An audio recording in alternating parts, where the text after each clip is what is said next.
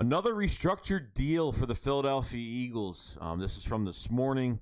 Cornerback Darius Slay has been restructured, so his cap, so his figure going into this year was $15.75 million. They reduced that to $6.61 million, and they save a little over $9 million just from this restructure. Okay, now all the moves that are said and done, Alshon Jeffrey, Malik Jackson getting restructured, Deshaun Jackson getting released, obviously with Ertz getting released soon, Jason Kelsey restructure, Fletcher Cox was restructured earlier this year.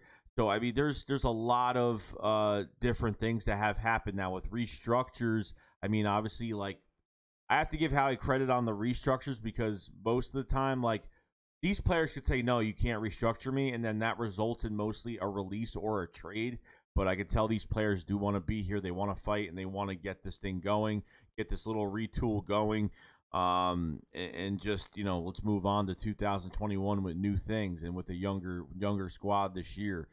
So seeing all these moves, I think this puts them, 35, left in cap space, over the cap, I think. And we're gonna get this thing going with Darius Slay.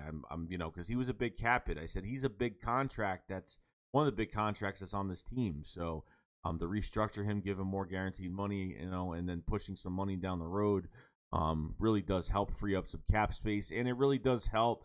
You don't have to release or trade any players, and this is what it results in. Howie Roseman doing a good job with this, definitely. So I got to give him credit for that because he's always known how to restructure players.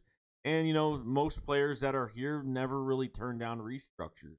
Whatever's good for the team is good for the team. That's it. So I didn't know what was going to happen to Darius Slay in 2021. I didn't know if they were going to trade him. I didn't know if maybe the idea to trade him. But I've come up with videos discussing that. And, the secondary needs work. He's the only player that has any value. Like Avonte Maddox is pretty much, just been playing horrible. I'm kind of almost done with Avonte Maddox. He should just change positions. We have no more other corners. Trayvon LeBlanc is gone in free agency. You have no safeties. Really, Kevon Wallace isn't proven yet. Rudy Ford is just specialty. Braylon Arnold, I don't think he's going to be nothing more than a practice squad player, but he could surprise me. I don't really know. So there's a lot of different things that could happen in this offseason.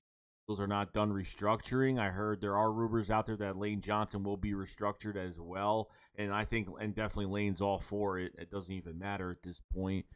So there's good things to take out of restructures and there's bad things to take out of restructures. But what it does is it helps, players don't have to agree to restructures. I think that literally don't have to, and which ends up not necessarily a pay cut, but they're getting more guaranteed money up front. So with Darius Slay, he's very valuable. But I really want them.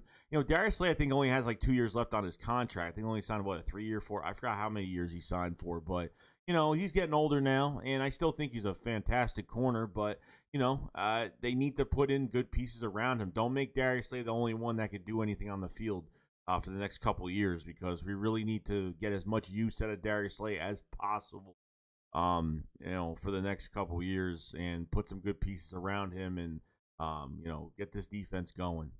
Jonathan Gannon as the DC. Hopefully he plays these corners a lot better this year. I'll not get off topic with all that, but go on and on about it.